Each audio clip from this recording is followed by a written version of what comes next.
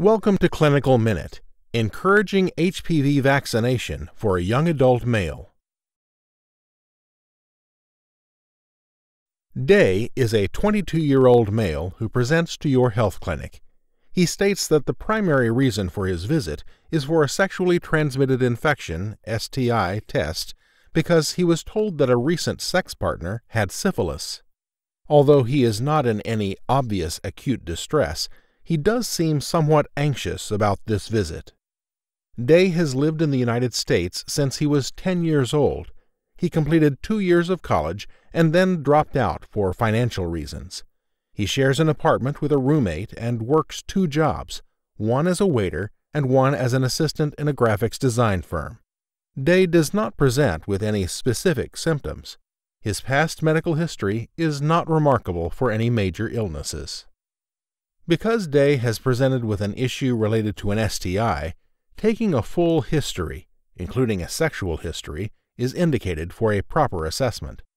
You ask Day if he would be willing to answer some questions about his sexual health and history, and he says that's fine. Your questions today include whether he has been sexually active in the last year, whether he has sex with men, women, or both, and how many sexual partners he has had in the past year. Day shares that he has been sexually active since age 19 and has sex only with men. He says that he can remember having sex with 8 males over the last few years. He states that his most recent sex partner, who he has been with for a couple of months, informed him 1 week ago that he is positive for syphilis. He adds, "I wasn't really sure about that disease, so I looked some things up about it, and I'm really worried about whether I will get it too." Although Day is clearly concerned about his risk for syphilis, are there other things you should be concerned about with respect to this exposure? Realizing that genital human papillomavirus (HPV) infection is one of the prominent STIs in young men, you inquire about Day's immunization history and ask specifically about whether he has had the HPV vaccine. He says he is not sure whether he has had the HPV vaccine.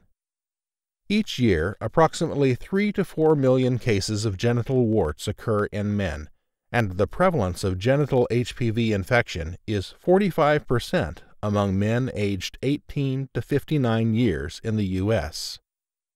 As a sexually transmitted infection, HPV occurs in both heterosexual men and men who have sex with men, or MSM. However, the prevalence of anal HPV infection in MSM is higher than that observed in heterosexual men. In addition, while the prevalence of high-risk or oncogenic HPV is 26 to 73% in HIV-negative MSM, the prevalence of oncogenic HPV in HIV-positive MSM is considerably higher, up to 93%.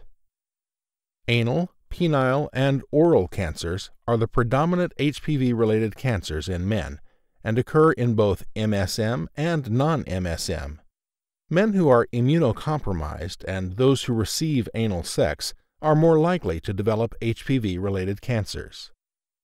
Although lower rates of HPV-associated cancers occur in Asians, you recognize that Day should be immunized against HPV, especially since his risk for this disease is increased by having sex with men. The Advisory Committee on Immunization Practices, ACIP, recommends that routine HPV vaccination be initiated at age 11 or 12 years. The vaccination series can be started beginning at age 9 years. Older males through age 21 years should be vaccinated if they were not vaccinated when younger. Males, non-MSM, aged 22 through 26 years may be vaccinated, and HPV vaccination is recommended through age 26 years for MSM and for immunocompromised persons, including those who are HIV positive. The optimal time for an individual to get vaccinated is before they have been exposed to HPV. However, one can still get vaccinated if they have had prior sexual contact because they might not have been exposed to all types of HPV yet. According to a report by the National Cancer Institute, HPV vaccination of men aged 16 to 26 years who have sex with men in the year before vaccination reduces the risk for anal intraepithelial neoplasia, AIN, a precursor lesion of anal cancer. For persons initiating vaccination before their 15th birthday, the recommended immunization schedule is 2 doses of HPV vaccine. The second dose should be administered 6 to 12 months after the first dose. 6 to 12 month schedule. In a 2-dose schedule of HPV vaccine, the minimum interval between the first and second doses is 5 months. For persons initiating vaccination on or after their 15th birthday, the recommended immunization schedule is 3 doses of HPV vaccine. The second dose should be administered 1 to 2 months after the first dose. 1 to 2, 6-month schedule. In a 3-dose schedule of HPV vaccine, the minimum intervals are 4 weeks between the first and second doses, 12 weeks between the second and third doses, and 5 months between the first and third doses. Presently, there is no routine FDA-approved test for detecting HPV in men, and no nationally accepted guidelines to address screening men for HPV.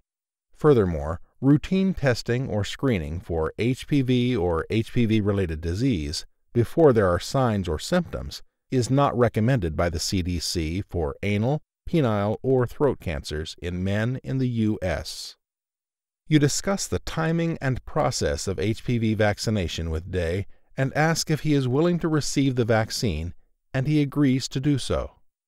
You continue with Day's medical and sexual history, asking him if he has ever been tested for HIV. You notice that he has a worried expression, and he states, "I've never been tested, even though I know some of my friends have been tested." You ask Day if he might have reason to be concerned about his HIV status, and he responds, "I wasn't so worried about being HIV positive until I found out that a recent partner was positive for syphilis. Then I got really worried about getting syphilis from him and whether he is HIV positive." You ask Day if he would like to be tested for HIV infection, and at first he is reluctant, but then says, "I guess I'd better get tested and get it over with." The incidence of HPV infections and associated cancers is increased among persons who are HIV positive compared with the general population. In a prospective open-label study, the 4-valent HPV vaccine was evaluated in HIV-positive antiretroviral therapy-treated young adults aged 13 to 27 years versus HIV-negative controls. Both HIV-positive and HIV-negative participants demonstrated strong HPV-specific immunity. Moreover, antibody responses against HPV vaccine types lasted 18 months among HIV-positive and HIV-negative participants. In a recent randomized, double-blind, placebo-controlled trial that assessed the safety and immunogenicity of the 4-valent HPV vaccine in 162 Spanish MSM, there were significantly higher anti-HPV antibody titers in vaccinated individuals than in unvaccinated controls. You examine Day for genital warts and any obvious signs of an STI. Because of his recent exposure to a partner with syphilis, you advise him that he should be treated for that infection today. After ordering the HPV vaccine plus an HIV and other STI tests for Day, you query him about safe sex practices. He responds, "I try to practice safe sex, even though some others don't take it that seriously." You commend him for his commitment to practicing safe sex and provide a fact sheet on safe sex practices and STI prevention for MSM. You advise Day that the results of his STI tests will be back in a couple of days, and he can expect a phone call from the clinic by the end of the week with his results.